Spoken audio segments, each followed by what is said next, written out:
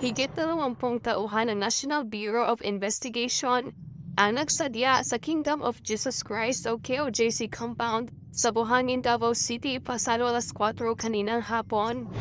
Ang pakay nila, maghain ng 2 arrest warrant laban sa pugante at KOJC founder na si Pastor Apollo Quiboloy mula sa Quezon City at Pasig City Regional Trial Court dahil sa kasong qualified human trafficking.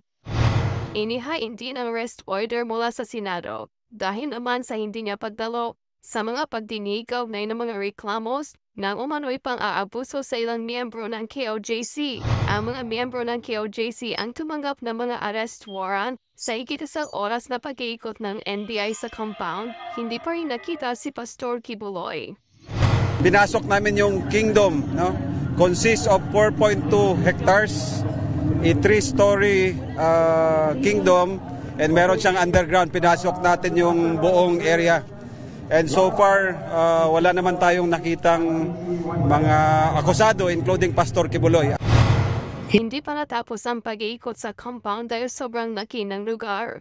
Nilinaw naman ng NBI na hindi sila nakatanggap ng impormasyon na nasa loob lang ang pastor.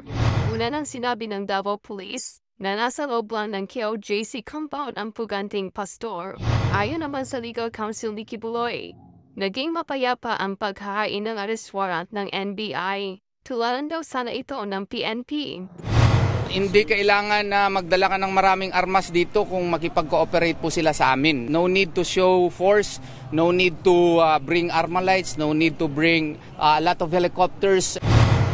Gate ng KOJC members, hindi sila masasamang tao, kaya respetuhin daw sana ang kanilang compound. We're a peaceful, loving people. At resident ito ng mga kingdom members and full-time miracle workers, mga missionary. So this is our home. At kung gusto niyo mang pumasok kahit kaninong bahay, magbigay pugay naman kayo. Galangin niyo naman yung pamamahay namin.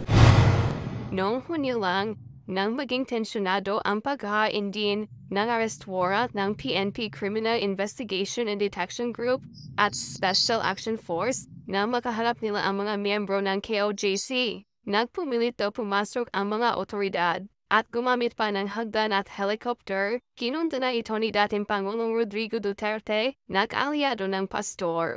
Gumamit daw ng excessive at unnecessary force ang PNP.